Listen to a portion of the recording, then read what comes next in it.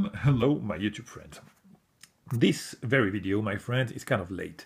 If you have seen the latest video that I did just before going to the States, I made a video with an unboxing, and actually I unboxed the NPR pimped by Alex Dietz, and I had a second one, which was this one, and for whatever reason, the video didn't get through YouTube, and I lost it. So this is a retake. I usually hate to do retakes, but I really wanted to present you this knife. So let's go with this Vanheerden knife, which are purchased from a UK website. It's called Heine. They have really nice custom knives. For those of you who live in the States, you won't buy from them because it's very much expensive, and you will need to pay the taxes. So I don't pay the taxes. It's in Europe. It was kind of expensive, but I really wanted this knife from Vanheerden because this is a special knife from him.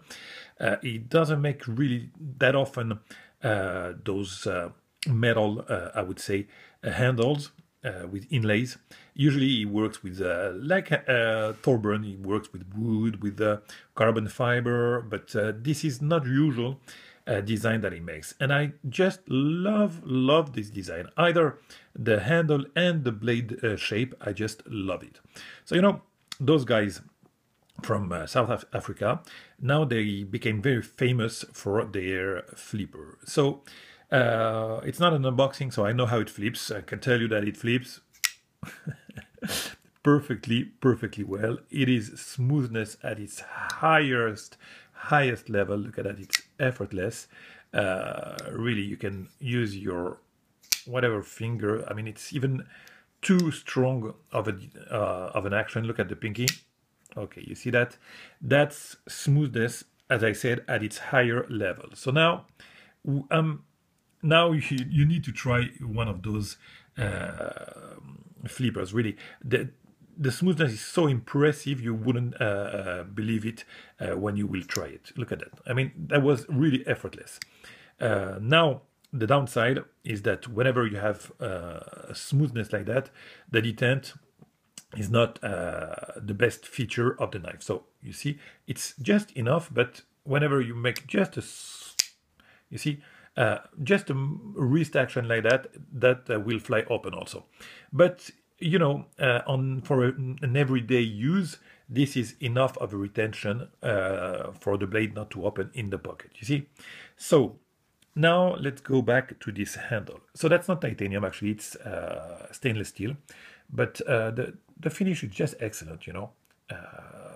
And then you have this inlay of lightning strike carbon fiber of the very best effect. And believe me, my friend, you won't find, even if you pay all the attention in the world, you won't feel the frontier between the stainless steel and the carbon fiber, which is kind of weird, you know, because usually you will every lightning strike carbon fiber that I have, you feel in a way the copper wires here, you feel them, and this one is very neat because you don't feel any of the wires. So that's a plain surface, and in regard of the other plain surface of the handle here, you don't feel any frontier, whether it's here or here or here. Here you feel just a little bit of the depression that you have here for the hardware, but you don't feel the difference between the frontier between the metal and the inlay. And it's really the same on the other side. Probably just a tiny bit here, to be perfectly honest, just a tiny bit, but really not that much. Really nothing, yeah, just a tiny bit, just to say something, you see. So the design is just excellent. I love the custom clip that I do. I love that. Love it. The two Andres does the same. Thorburn also used that kind of pivot. Just love it. So now we've seen about the action. You see, they're really quite similar. You know, they use this round logo, André Vanheerden and André Thorburn. They say they share the same country, the same first name, the same logo. I mean, And they also made some knives together. I've seen knives called the A2, like the Andre's 2, and they do awesome job. So let's continue with this knife. So that's a frame lock. That was also one of the features that I really liked about this knife, because usually they make some liner locks. So since I wanted to have a Thorburn and I knew that the Thorburn would be a liner lock, I was more prone to buy this kind of knife. So nice frame lock. Look at the engagement here. Just, I would say 10%. I mean, as I said, those guys are not really used to frame locks, but then again, look at that. It's just a perfect frame lock. No thickness whatsoever. No thickness at all. It's not grippy. You don't try to hear something. Nothing. And you disengage the liner like it's effortless. Let me try here. You see? I mean, in what other knife can you go, through the cut and be able to disengage? This is just craziness. It's everything that you will feel on this knife screams quality and smoothness. Everything. I mean, I mean everything. Now let's go to this blade shape. I just love this blade shape. The hand rubbed finish is just stellar. Just awesome. It's a quite unusual blade shape, but that was also one of the things that I really liked about it. Here it's a flat. It would have been better probably if it was a hollow grind, but I really like it as it is. I just love it. No movement whatsoever. This is a rock solid knife. You even have some jimping here, which is effective, kind of effective, yeah. It gives you some retention. The feel of the handle in the hand is just superb. You have more than enough room, real estate for the grip, for 4 fingers, and you have really the nice retention.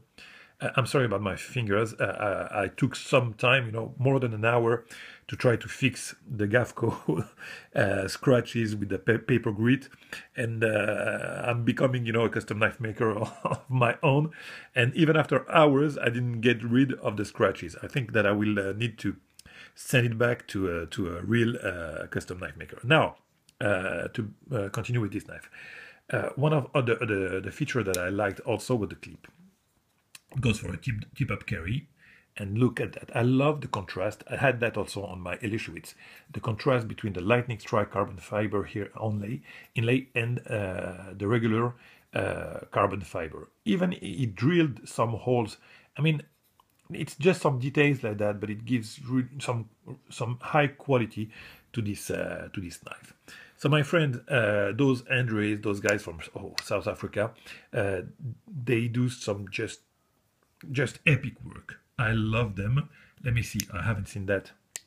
Look, blade centering is I would say I don't know, probably a little bit off center, just to say something, a little bit, but really it's really not that much. But I've seen something while filming. It's just, you see the finish here. It's not really neat, or it's dirty. I don't know. I would try to probably dirt. I don't know. It's not really well, the cuts here. I'm not sure it's only dirt. That is probably the only downside that I would address to this knife, because the rest is just flawless in from every part that you can see. It's flawless, but here it's kind of yes. I haven't to tell you the truth, I didn't see that prior to make this movie, but that would be probably the only flaw that I would address. This finish here on the cuts, it could have been a little bit better, but overall just an awesome knife. I haven't talked also about the backspacer. Look at that. I mean, here also try to find any frontier, you won't find nothing, and those are it's not a single piece. You see the lines here between all the pieces of the knife, and again here you don't feel nothing. I love this knife. I love the work from those guys from South Africa, And if ever you have the chance to try one of them, either one of them, I strongly recommend that you pick one of the knives. Okay, my friend, that was another knife to show you, and I'll catch you very soon. Bye bye.